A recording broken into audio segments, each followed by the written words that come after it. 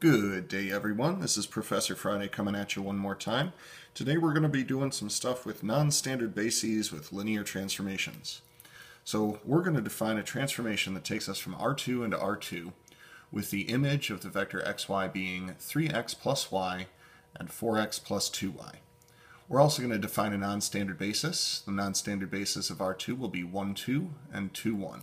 What we're going to do is find the matrix of T relative to the basis B. So, just to give a quick interpretation to what it is that we're doing here, here's what we want. We want to determine A.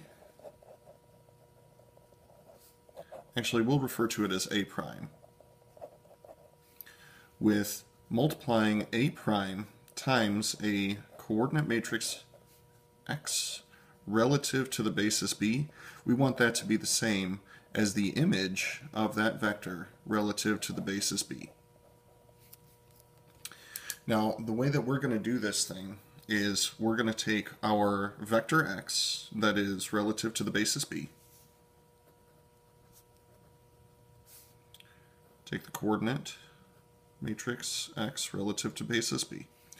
First thing we're going to do is transition that back into our standard basis, and the way that we do so is using transition matrix P. We'll define that in just a sec. Then we're going to send it through the transformation T, that is to say multiply it by the matrix A, and then multiply that by the matrix P inverse to transition it back to our non-standard basis. So a couple definitions for us. P is going to be the transition matrix from B to the standard basis. Notation I like to use for the standard basis is capital B for basis, little s for standard.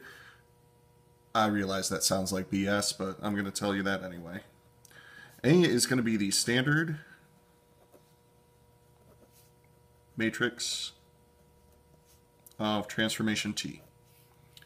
So that's going to go back to the definition of what our transformation does to a pre-image.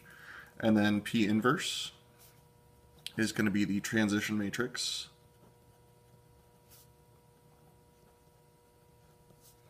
from the standard basis to our non-standard basis. So again, three-step process. Transition the representation in the non-standard basis to the standard basis, find the image of that by multiplying by the standard matrix of transformation, and then transition back to our non-standard basis. So this guy right here, P inverse times A times P, we're going to know that thing as A prime. We say that A and A prime are similar matrices. So, with those things in mind, P is determined by the two vectors that are in our basis B. So with that in mind, start a new page. So the matrix P is going to be the matrix formed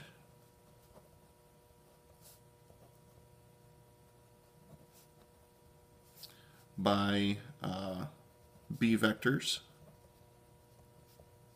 as columns.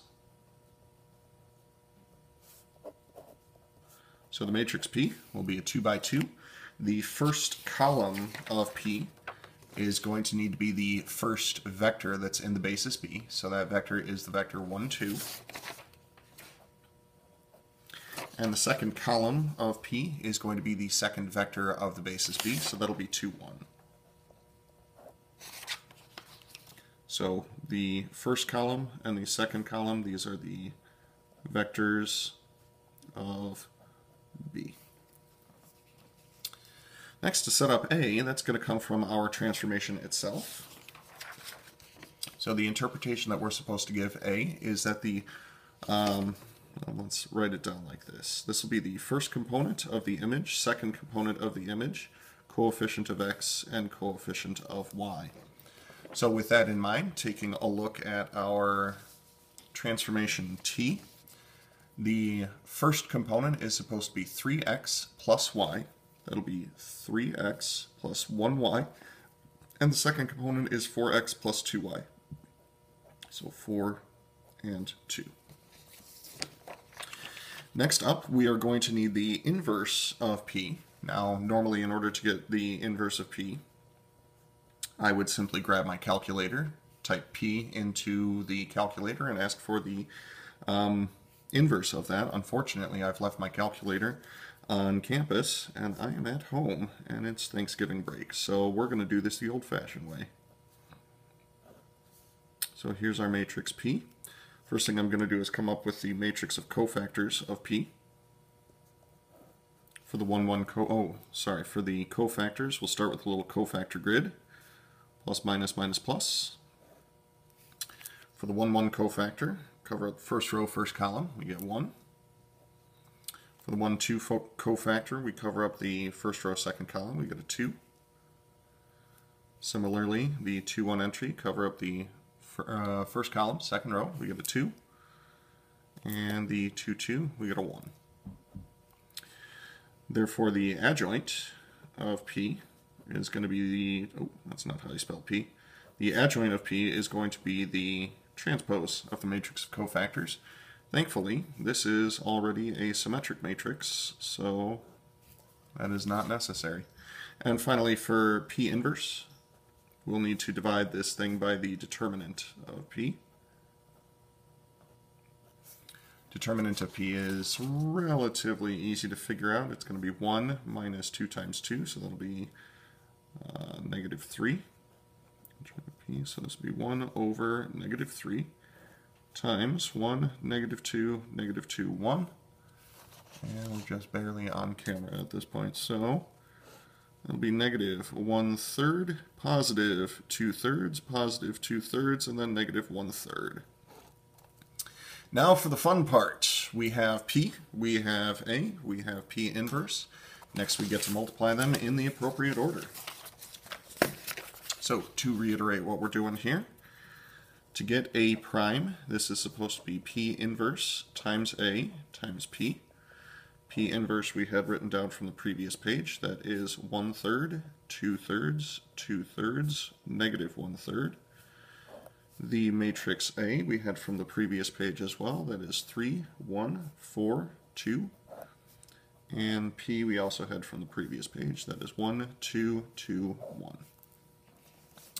Now again, for this multiplication, if I actually had access to a calculator, I would toss this all into a calculator and be done very quickly. But since I don't, I'm going to have to do this the fun way, which is by hand. That'll teach me a powerful lesson about assuming that I can take a break during my break.